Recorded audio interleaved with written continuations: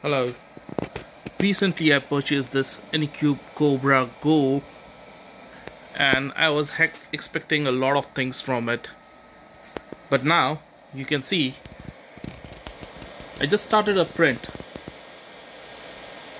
and it was saying heating nozzle and it is stuck. It's stuck from last 15 minutes. Period to that, it just printed this much. It didn't even complete it. Twice it happened. While printing, it gets stuck for no reason. And the best part, for this, I thought, let me reset the printer. So I go on, switch off the printer,